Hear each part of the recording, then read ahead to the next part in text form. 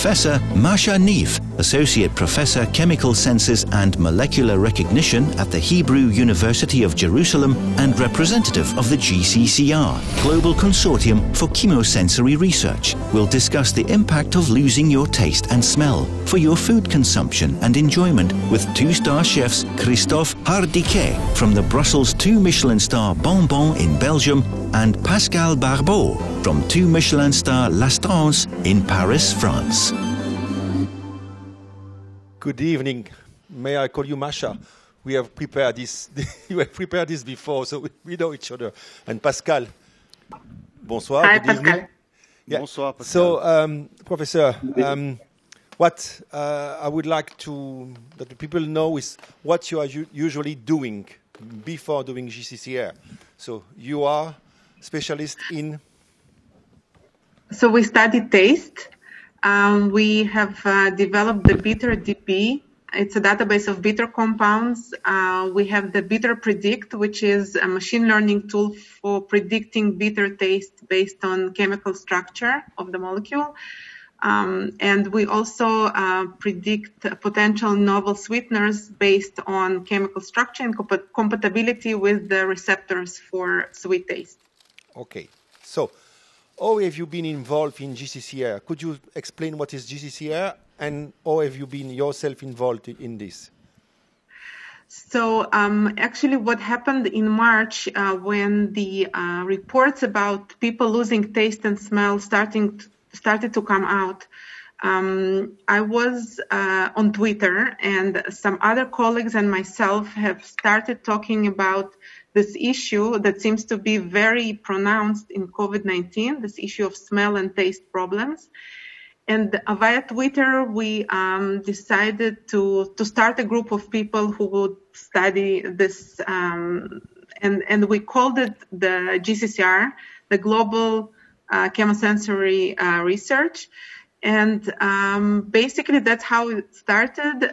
So from the leadership team to which I belong, we expanded, and now the GCCR includes many people, scientists, but also patient advocates, clinicians, many people studying this topic. Yeah, and so the GCCR database is based on the testimony from people having lost the taste or just experiencing COVID? No, so actually we have several questionnaires that we have developed. In fact, we have now almost 50,000 of people who have responded to the questionnaires in many languages, over 30 languages, of course, including French and English and many different languages. But we were originally, actually, did not mean to focus only on COVID. We were interested in respiratory diseases more generally and what happens during these diseases, so we could compare COVID to other diseases. However, what happened was that actually the majority of people who so far answered our questionnaires and whose responses we have analyzed, there is a majority of COVID-19 patients just because, the disease is spreading so fast. And so we have more people with the COVID-19 among the respondents than others. But actually, it is also people who just experience something that they don't know exactly what it is, still can answer the questionnaire. The questionnaire is still active. If you go to GCCR, I put it as a background, you can still answer the questionnaires, and there are additional questionnaires and additional tools that the GCCR is developing. So we're active, we're continuing to explore, and also now we're looking as a follow-up to see what happened to people who already had a change in taste and smell, how fast or slow it can recover. Okay, thank you. So why we have these two chefs on board is first because for people from this business losing taste and losing all these captors and sensors is very, very perturbing. It's not only perturbing, but it's, today we had a chef in the morning who lost for 10 days. Now he says it's okay.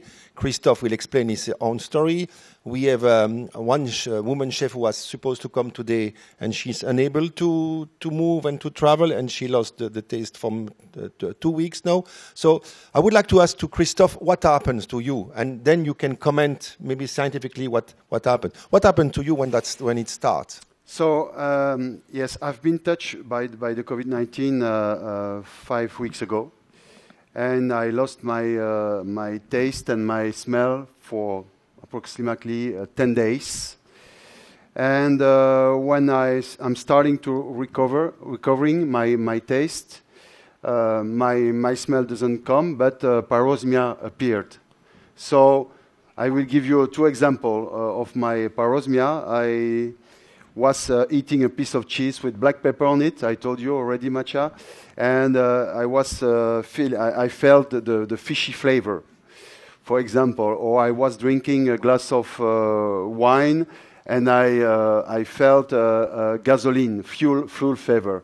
So it was very confused for me, because especially when you are in the food industry, you are a chef, and you have to find the way how to cook with it and how to recover it. So I had a lot of exchange with Pascal, 3, I think, this week, Pascal, and it was very interesting. So now maybe you go on what you have done with Pascal, yes, and then we come back. Yes, please. Because explain yes. what. And we decide, we speak a bit, we chat together, and we explore different possibilities to cook with the COVID, or how to boost your sense exactly. For the next few. And the exercise, what to do when you lost your Absolutely.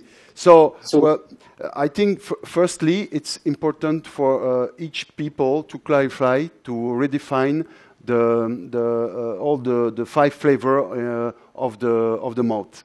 And the first one is bitterness. And for me, bitterness is bitter. It's Belgian beer, Belgian endives, it's grapefruit, citrus, and things like that, or Italian aperitif.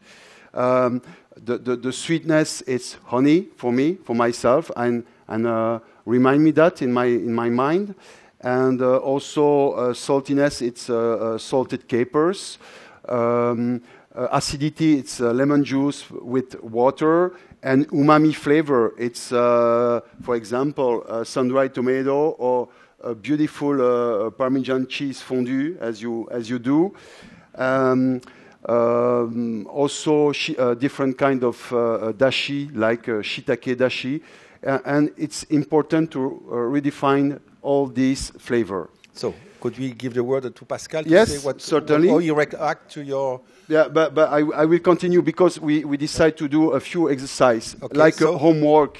Every day we decide to do a few homework at home. And for example, it's nice to activate your nose, your smell. And example, the citrus, it's nice to play with the essential oil. It's nice to smell this kind of product, because citrus are so powerful with essential oil. Also, I got this in my kitchen, and I smell. What is that? It's natural essential oil from a friend of us, Laurent Delphus. Pascal, would you explain what is this essential oil, please? Yes, this is the essential oil. This is a friend of us. This is the company Baume des Anges. So this guy is a farmer, he's an engineer and a farmer, and he's growing himself all of the plants. For example, he selects a special breed of lavender, of mint. Then he harvests the herbs when they are the top of the top. No water in the morning, make sure before it's in a perfect condition. Or he can harvest only the flowers of the parsley. Then he's gonna make his own oil from the parsley flower.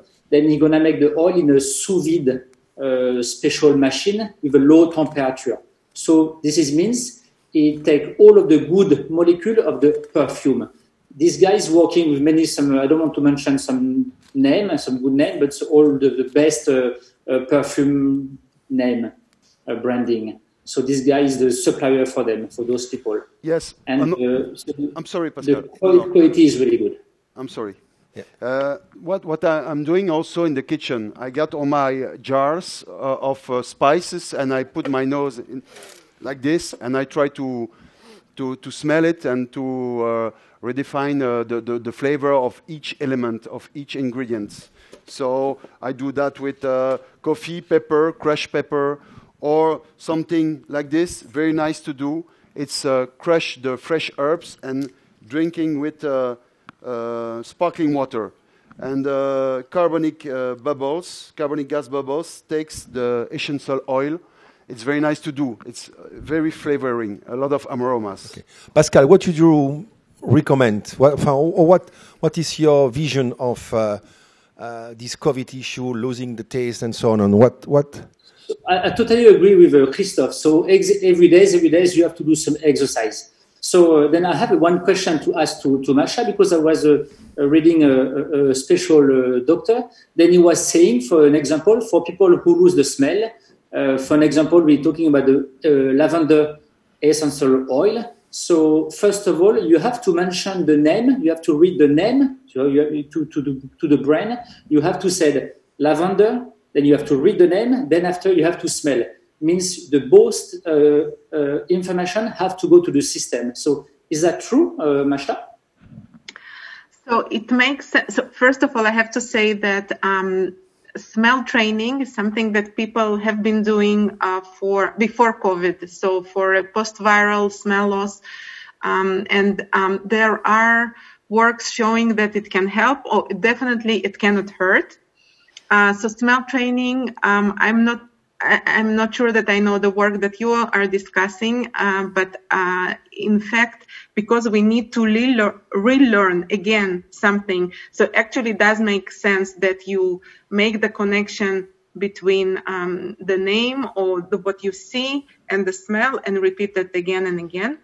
But what I would also like to suggest, because we know that almost 60-70% of COVID-19 patients lose their taste and smell.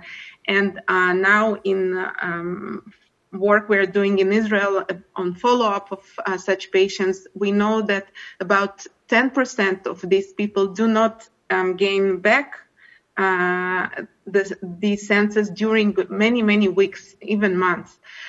So I think it would be really interesting to work with chefs together and the scientific community, and to because you asked me a question if that works, but actually we need to gain evidence and to gather more data and to see which are the protocols that are most effective and can really help. Yes or no, we need to see in accelerating the return of the senses. So I want to take this opportunity to invite sommeliers and chefs and yourself to be in contact with GCCR, and we can think maybe together about further steps and what can be studied in terms of, what are the best practices of training back your taste and smell senses.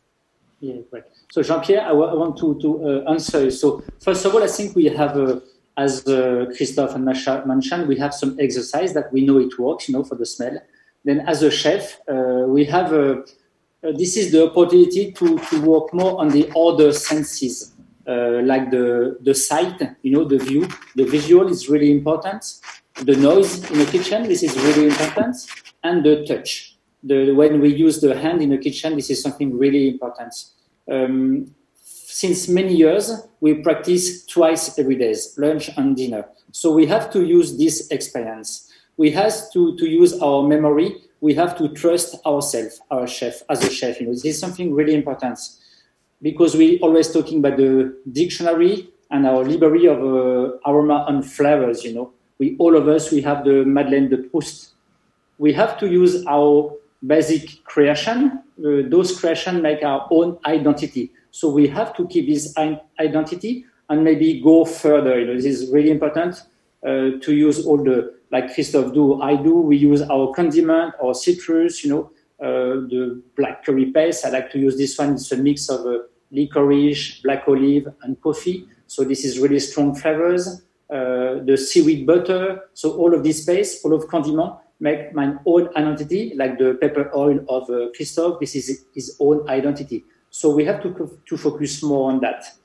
And when I mentioned to touch in the kitchen as a chef, I mean, from the cooking school, you know, when we are 14 years old, we like to use the fingers to touch. You know, this is here, it's a blue, medium rare, à point, well done. So this little trick still here, you know, still help. We have to use this, you know, when you use your hand, you know if it's enough cook or not enough cook, you know, the texture of the product for the fish, for the meat and vegetables. Okay. Then yes, you Pascal. have to focus on the side. Sorry. Yeah. No, I'm really sorry. We are getting out of time. I think it's just a beginning. What the idea to have this exchange was just a beginning, and I hope that many chefs and many sommeliers who are affected or not by COVID will go on GCCR, and we can start something to do this different, really based on the experience of the chefs and the sommelier to develop, to recover the taste. Professor Masha, thank you so much. Pascal, merci beaucoup. Au revoir, Pascal. And merci beaucoup, Jean-Pierre. you too. Thank you. Bye-bye. Thank you so much. Thank you. Thank you so Take care much. of yourself.